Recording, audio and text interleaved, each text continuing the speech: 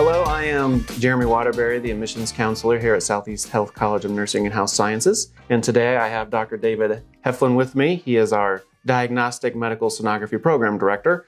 And so we wanted to introduce you to the program, tell you about it, and then how to be an applicant to the program as well.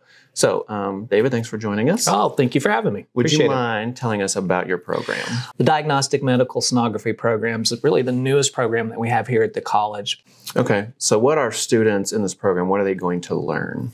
Well, they're going to learn about sound physics. So again, if you like physics, you're going to be in good shape. But sound physics, we're also going to introduce them to really what to expect in the hospital environment with where they'll be going and actually doing their clinicals. At the very first semester, they'll actually spend more time in the classroom and then the lab. So we'll be getting them ready to actually be able to perform ultrasounds in a very safe environment in our lab. They'll also be going over some of the requirements as far as learning about anatomy, understanding what they might see using the sound that we use with ultrasound.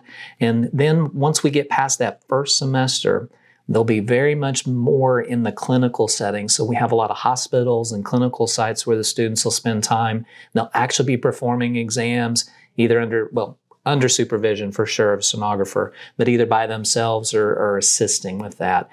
3 to 4 days a week during those second, third, and fourth semesters. Now you mentioned it's an 18-month program. So like when does it start and kind of what does a rough schedule of the program look like? So we start in the fall. So generally speaking, you're going to start right around that first week of August here at the college. But the class time and the actual laboratory time is pretty much Monday through Thursday, probably 8 to 4.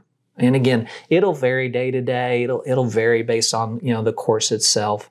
And as we work through that first semester, after fall break, we'll actually on Fridays have the students going out into the clinic. So they'll actually spend one day, basically for about 7 to 8 weeks in the clinic. It's a way to introduce them to what to expect. Then as we move into that second semester, they'll spend 3 days in the clinic, and then we'll have 2 days in the classroom and with lab. And again, we're just reinforcing what they're learning, helping them gain some more knowledge on what they're seeing. Then in the summer, they'll spend 4 days in clinic, and then we're actually going to get them ready to review for a board exam. So there are several exams they need to take in order to become a sonographer, and the program is designed to help them prepare for that as well.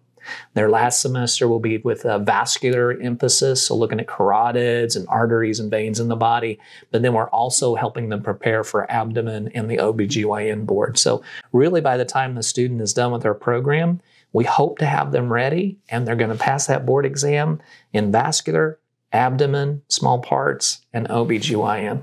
So who would be a good sonographer? Somebody who's interested, what would make them be a good fit for this program? I like that question because it's really anyone. We really want somebody who has an attitude of wanting to help someone. So if you're somebody who's really interested in helping others, that's really probably the number one criteria. We have students who are male. We have students who are female. We have students who are young, right out of high school. We'll have students who are, going on a second or third career.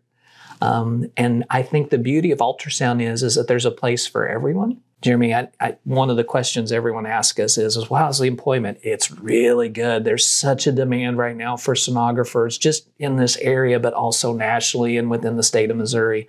So there is a lot of opportunity to really make a difference in your life as being a sonographer and really making something happen that is going to impact your family. Awesome. Yeah. That's fantastic. So if any of you are interested in this program, you can apply right on our website, sehcollege.edu. You can click on the admissions tab and follow the link to apply now.